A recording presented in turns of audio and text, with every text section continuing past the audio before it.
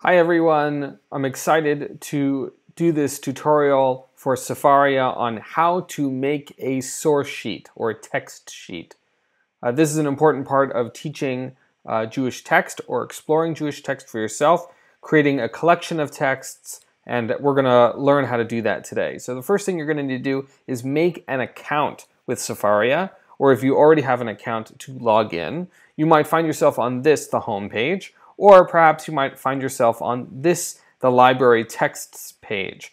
Either way, once you've logged in, all you have to do is click this little person here, the top right corner, so it'll bring you to the accounts page.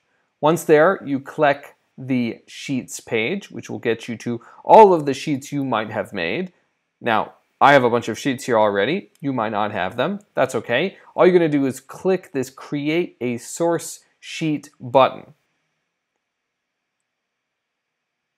There, your text sheet will be created and you've made a source sheet. Way to go! But of course, we're not done yet because we don't have any sources on here and we haven't figured out how to share it yet, but we're going to get through both of those things.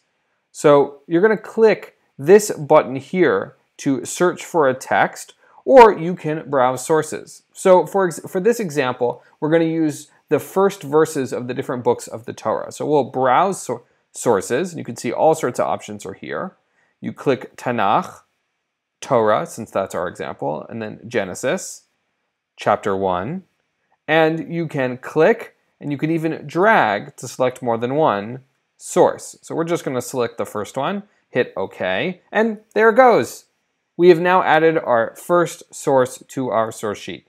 Now, as a general rule, I like to change the names of God to something where the sheet can be recycled afterwards. So you go to Format Divine Names, and then you have a bunch of options here. I happen to like the one with the Hey and Chupchik. That works best for me.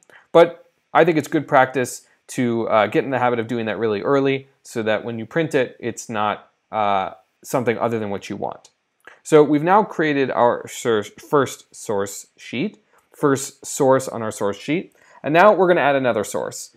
We're going to use this search functionality to add a source. Now, Hebrew words, when transliterated, come up in lots of different ways. Now, you can type in a Hebrew source like this. We'll use Shemot as an example, and it will offer a bunch of options. But not everyone can type Hebrew on their computer so easily.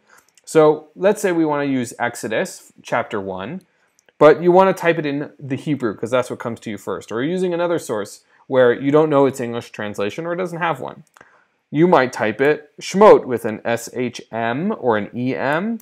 Either way, Sefaria is smart enough to know what you mean. And so either way, one good policy is to, once you started to type something, is to click the thing you are referring to. Make sure that you and Sefaria are speaking the same language. And then you just start typing in the chapter. Now, if I wanted to add the whole chapter, I could, but I don't. I want to type in the first verse, and there it is, the first verse of Shemot. But let's say I actually want the first couple of verses. I can just type in the range of verses, and there it is, add source. We've now added two sources to our source sheet, and we are just about ready to move forward. An important piece is to name your source sheet. You can always change it. So let's type that in now. You can hit Command A, Control A, or just highlight everything, and type in your title. The first verses of the books of the Torah. That's what I want to call mine. You just click out. And we want to make sure we don't lose our work. So we're going to hit this Save button in the top right. Make sure we don't lose our work. And it saved it. You know it's saved because it says last saved right here, as well as it says source sheet by and more info right here in the middle. Now we can continue to add sources. So let's say I want to add the first verses of Leviticus.